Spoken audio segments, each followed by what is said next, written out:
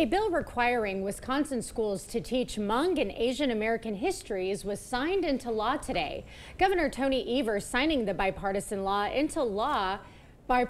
into law at an elementary school in Wausau. Hmong make up 12% of Wausau's residents. According to the Hmong American Center, under current law, Wisconsin is required to teach K-12 grades Black, Hispanic, and Native American histories. The new law adds Hmong and Asian American histories to that curriculum.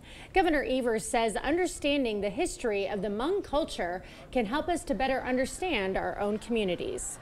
People just don't realize, we welcome people into this country as immigrants, but it ain't easy for them. And we just have to make sure that we learn from the past. According to the Hmong American Center, Wisconsin has the third highest Hmong population with 50,000 residents, behind California at 80,000 and Minnesota at 70,000.